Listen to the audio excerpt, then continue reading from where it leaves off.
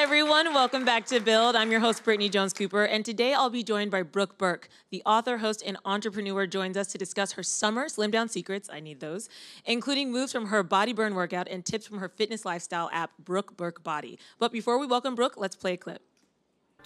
Hey everyone, welcome to my 28-day summer Slimdown. I am so glad you're here, and we are going to get into the best shape of our life, and we're going to do it together.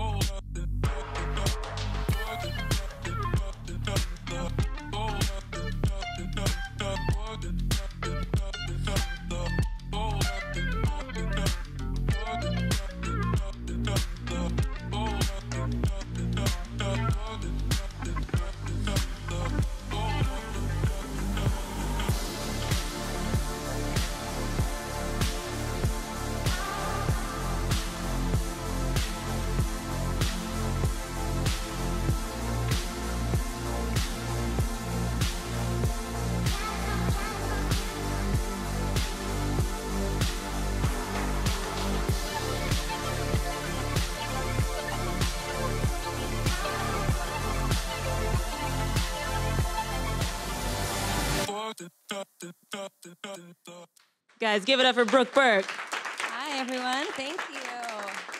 I feel like I have so much to learn from you today. Oh good, I'm ready. I mean, so much inspiration. But I want to talk a little bit more about like your fitness background, because you've really turned into this fitness expert. But what did you do growing up? Did you play sports? Like when did you kind of find fitness? You know what, my father had no sons, so I was sort of his little Charlie. I was definitely a tomboy. I played a lot of sports, yes. I had a little bit of interest in some kind of more fitness bodybuilding when I was in high school, but it wasn't really that. This sort of happened by, by chance. I was choreographing a series with Sony, doing some DVDs, and instead of bringing in professional fitness experts, I wanted to bring in a real group of women and figure out what worked on a real woman's body and see how far I could push them and what kind of transformation we could get. And after I finished the series, they were like, hey, can we keep doing this? And I never thought I would be an instructor or start a class. And I never knew how much I would get out of giving in that space. And I said, sure. So I started teaching a class just for fun. It's really an act of service, kind of a passion project. It's been 5 years now. I can't believe it. I love it. And that sort of segued into developing the app and creating out workouts that people can do at home, because not everybody's going to get to Malibu and be able to join me in my class. But it's something that I wanted to share with everyone. So, it was a strange road there, but I love it. And who are some of your fitness inspirations? I know I grew up doing the Jody Watley dance. Oh, you did? Yeah, I don't know if you guys remember that. Dance a little bit, right? Like bring some rhythm into it. So who are some of the people who sort of inspired you and maybe kind of informed the sort of fitness that I look at somebody like Jane Fonda, who's sort of a guru and just timeless, and I love her with her zest for life and at her age just doing it and doing it and doing it. But so many different people, and I think it's really about figuring out what works for your body and what you can enjoy and how to change your relationship with fitness so that you can approach it and make it fun. I've done a little bit of everything. I've worked with so many trainers. I figured it out in the gym, outside of the gym. I've taken a variety of classes. I really believe in cross-training. I don't feel like anybody is reinventing fitness.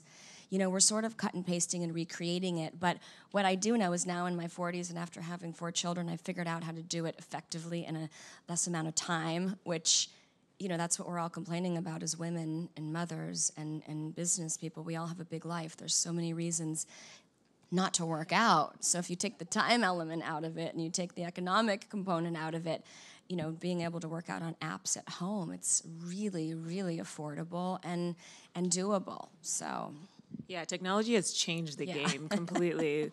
Like sometimes I can't get myself to a gym, but I can certainly, like you said, open up my phone and take 20 minutes, 30 minutes to do something. We want to get to the gym. It's like we say we're going to do it. We say we're going to start something tomorrow. We say we want to make that change, but it's hard to carve out that time. And, I really feel like anything and any day that you start and anything that you're willing to commit to yourself is probably the most valuable investment. And I used to sort of laugh at these short burns, these 8-minute workouts and these, 10-minute changes. And I used to think, really, is that really going to work? But I have all kinds of different programs on my app that are 8 minutes. Some of them are 6 minutes. Some of them are 30. Some of them are longer. But you can pick and choose, specific body parts and figure out what works for your lifestyle. And that's why I tell people, like, I can't describe to you how to step into your best self and how much time you're going to carve out of your day-to-day. But I can give you all of the possibilities within one app, and then you can start to pick and choose what you want to work on and how you feel. And it's fun. Like, it's, I'm on location, I'm on the beach, I'm outside, I'm in my backyard, I'm taking people to Malibu, up the coast, and also celebrating different trainers from, New York to LA. So it's not just about me, I'm bringing in friends. We were just talking about that. It's always better when you grab a bestie or you do it together. It kind of keeps you accountable, doesn't it? Absolutely. It keeps you honest working out with friends. I have one friend, her name's actually Brooke, so that's very serendipitous. Oh, it's perfect. And she's so good at signing up for classes, and she's like, you should come. And I don't think I would go without her, but because she's so excited, I'm like, yeah, I can take 45 minutes to go do this after work. Well, it's about so much more for me than just the body, too. I mean, it's about the mind. It's about our confidence. It's about how we feel. It's about having more energy. I can't tell you enough. We all know it. People say, I don't have the energy. I'm too tired. I'm working too hard. I got the kids. You're going to have more energy, and you're going to feel better, and it's just that simple. And I tell people that, as corny as it sounds, the more you work out, the better you feel. The better you feel, the more you work out. But as soon as we can make ourselves a priority, and that's the first thing that goes when you become a mommy, when you become a businesswoman, whether you're a girl boss, whatever it is, we allow ourselves to get last on the totem pole. So I don't believe in that anymore, and I think we need it for our energy. We need it for our own balance in our life. We need it for our confidence. It's just a total reset, total shift. You say anymore, so is fitness something that you used to kind of put on the back burner and now you're realizing, or has it always been something just... Well, fitness was always part of my life, and because of my industry and because, I started as a model, and then, what I do for a living, it's always been a priority, but I put all the other stuff on the back burner. So now as a woman in my 40s, now I'm like, no, I really matter. Like, I'm allowed to be equally as important, if not putting myself first, which actually sounds a little bit strange. It's hard to wrap our head around. But we're better people, mothers, partners, wives, business people, I think, when we are our best selves, Definitely. And, we're into summer now. Yeah. Is it too late? No. To slim down for the summer, Brooke? It's never too late. Okay. It's never too late. Everybody's trying to cram it in. Everybody's trying to find out, how do I lose those 5 pounds, and what's going to help me get into my bikini and get summer ready quick. I like to develop a whole sustainable lifestyle all year long. But the reason why I launched the 28-day summer slim down is because people get scared of 2 months, 3 months, a whole commitment. Right? I mean, I get that. I get that as a woman. I get all of the challenges and all of the excuses. But I think if you commit to starting, and you can start small, and in the program, which it's free, by the way, people are like, why are you giving all this away for free? Like, no gimmicks. It's 100% free. It's 89 pages. My friends are like, what are you doing?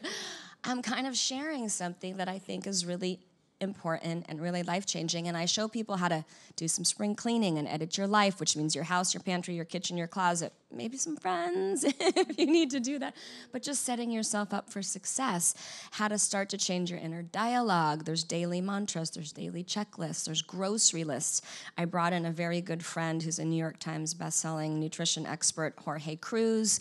We've got recipes, all of his philosophies, daily meal plans, and then, of course, the workouts are on the app. But it's basically a program to help you get your mind in the right place, and then I know the body will follow.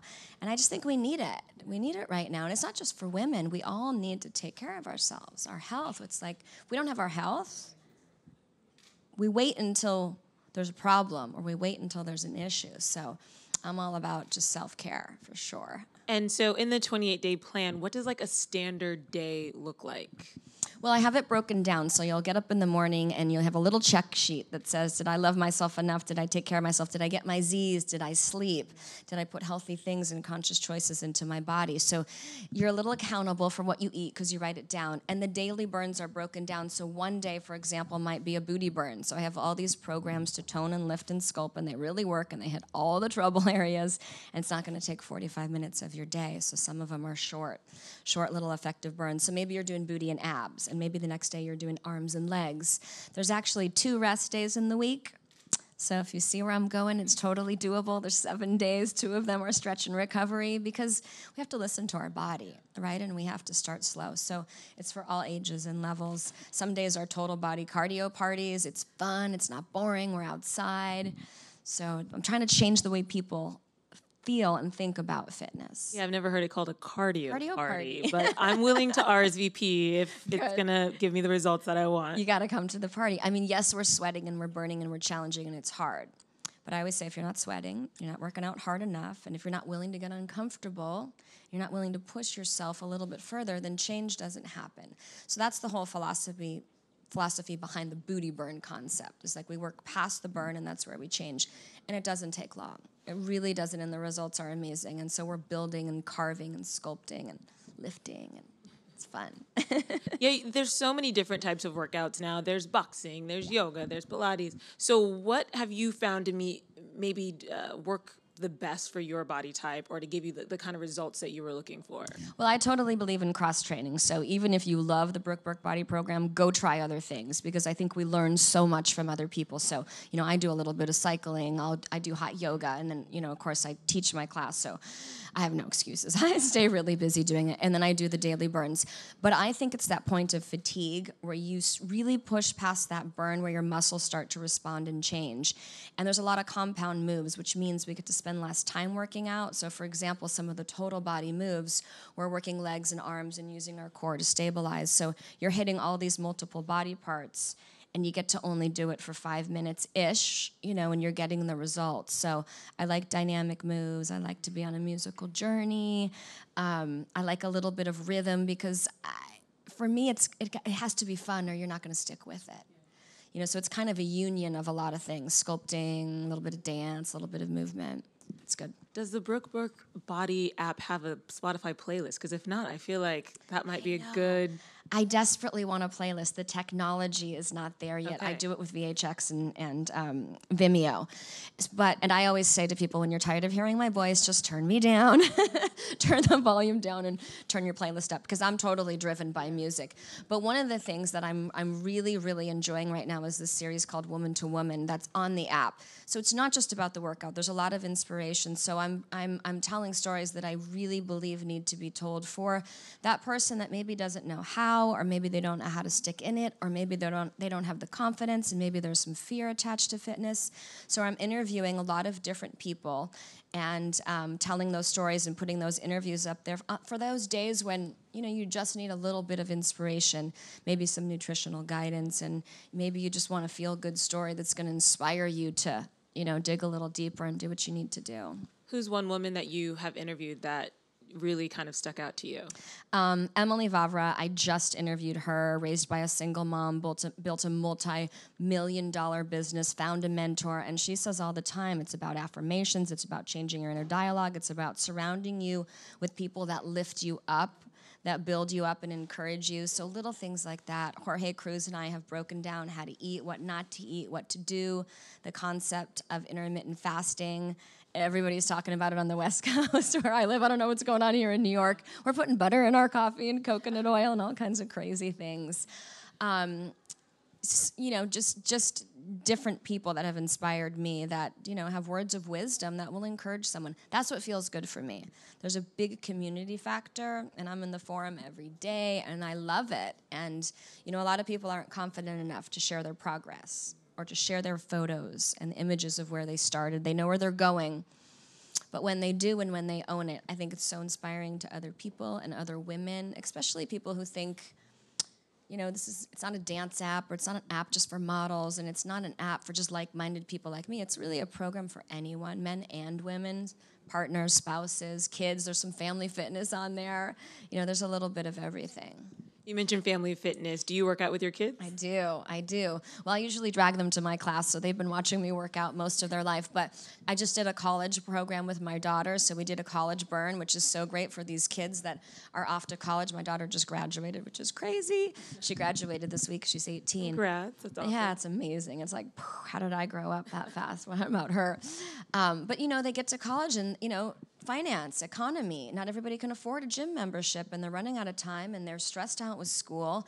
So I do feel like fitness is also a bit of escape, and it's a way to reset yourself, and it's a way to kind of balance, the stress in life. So we did a really great program for the college girls, and I did another burn at home with my daughter who's 11, and she actually VO'd it, which was super cute. So she was training me. She totally kicked my butt. I was like, oh my gosh, I can't do that. And she was making fun of me.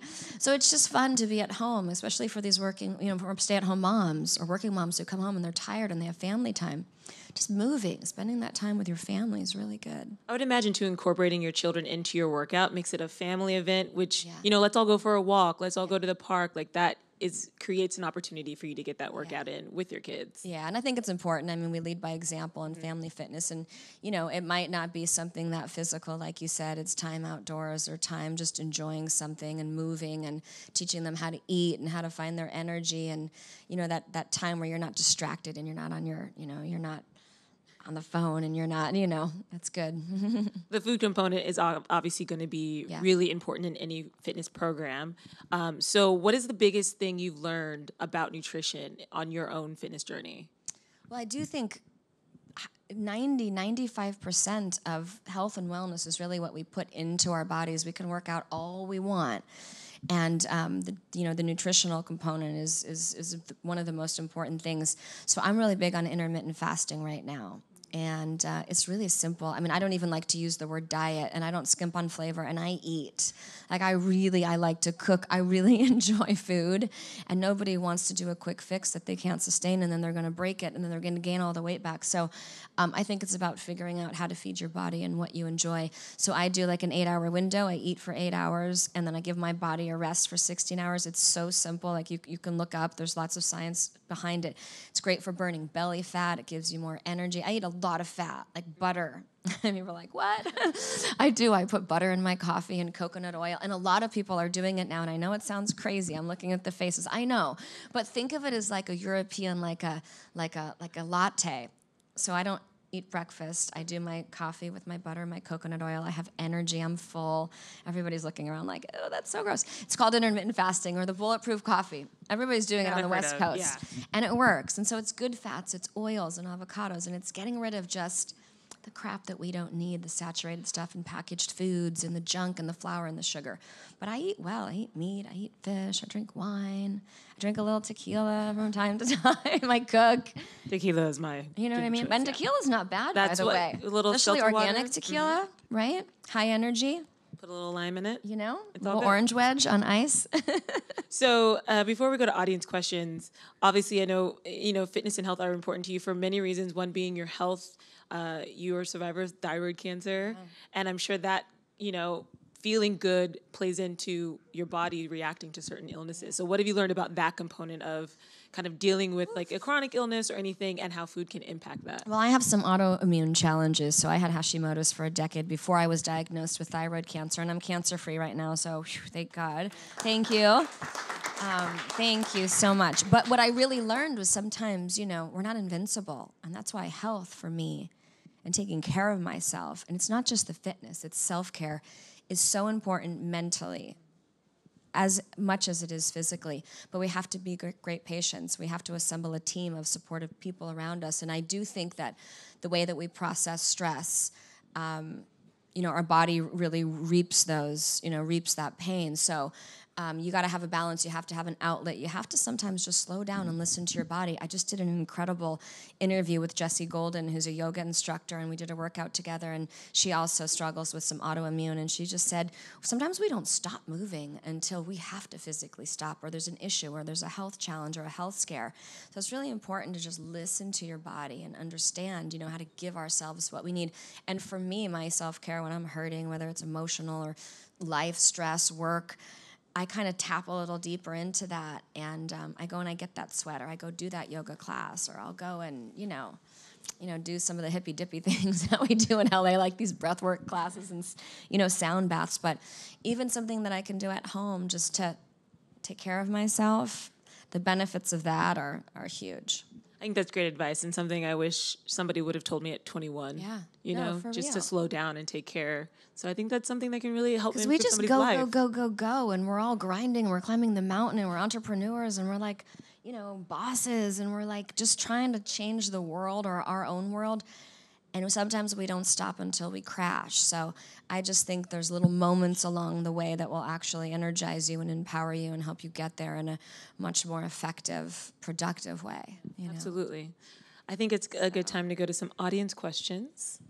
Anybody? Hi. Hi. I saw you making a yucky face when I mentioned the butter in my coffee. I will try that later, and I'll probably let you know how that goes. But my question is, since you started this app, I guess what difficulties or what obstacles did you face, and how did you handle the criticism from fans or from just people who use the app? How did you navigate through that and pioneer? Well, it's a great question, and I was prepared for a lot. And fortunately, I did this app with Vimeo and VHX. So honestly, they had all the tech side handled, which is crazy when you're launching any kind of a new business. And I was really prepared for that. On the critical side, people have to find what they respond to. And I actually offer a free trial. So it's free for 7 days, and that's how confident I am about it. But it's also for me to say, try it. It also allows me to give everybody the gift and the possibility of taking care of themselves. So if they don't like it, you're out. And, and you can cancel at any time. So I'm pretty blessed that I'm flying below the radar of that. And also, it's real. And there's such a variety on there that, normally for someone, it's either a price point. It's less than $0.25 a day. It's $7.99, which people thought I should, market it much higher. I would rather have thousands of people and have the masses doing it with me and to have fitness affordable. For me, that's something that I'm really passionate about. So, so far so good. And I'm in the community every single day, and it's actually amazing. And not just the interaction between myself and the community, but the interaction between people together. On that day when you're down or you just can't do it or you're struggling or you're not feeling good, there's somebody else in there communicating. So it's like everybody's uplifting each other, and I love that. So that's really important. That's the power that we have right now in social media. And I don't pay attention to a lot of the other negative stuff. Hate is going to hate. One more question? Hi. Hi. How are you? I'm good. How are you? Good. So you mentioned having a sort of a sustainable, maybe workout or routine. Have there been times where your routine was disrupted, or you weren't able to do the workouts, or when you scheduled or you wanted to, and was it hard to get back into it? Yeah, I mean, I've been pregnant my entire life. I have 4 children. I did my best to work out, during those pregnancies because it just made me feel good. But absolutely, there's down days. There's just one thing that I know for sure as a woman, and part of the reason why I've built this community is because this type of messaging is really important to me for men and women. On those down days when you don't have it in you and you think you don't have energy, or it's dark, or you're down, or you're depressed, or you're just in a funk, those are those days when you gotta just reach out to someone, make a commitment, do it with them, or do it on your own and get to that class, or go do some yoga, or change your body. Because I feel like fitness is a total reset. And even when, as women, that's a good part of the month, when we're feeling a little bit low and funky and not energized, or the hormones are all out of whack, that's when I push myself a little harder to get it done. And I promise you, I could feel really bad walking into a class, and I feel really good walking out of it. And that I just know for certain. And the science is behind that. The endorphins, the hormones, the shift, So I just make myself do it. I invest in myself enough, and I believe in that, and we kind of joke around and we call it sweat equity. That's the best investment that we can give ourselves, is to do something for ourselves. And then you start to change that inner dialogue. That little voice that's always messing with you and telling you not to go, or you'll do it later. I get my workouts done in the morning. I knock it out. I'm good. And I feel good about myself. I feel like I took care of myself, That's the thing. You never regret working out. Never. Nobody I've never walks out of the class and goes, finished, gosh, I wish I didn't do that. Exactly. Maybe the next day when you're really hurting, I just took a class. I was sore for 3 days. But even then, I was like, I'm glad I went, and this is all going to turn into muscle, and I'm going to have Burke's body by the end of this week. Well, Brooke, it was so great chatting with you. If you guys want to learn more, check out the Burke Body app and give it up for Burke. I really appreciate it. Thank you so much.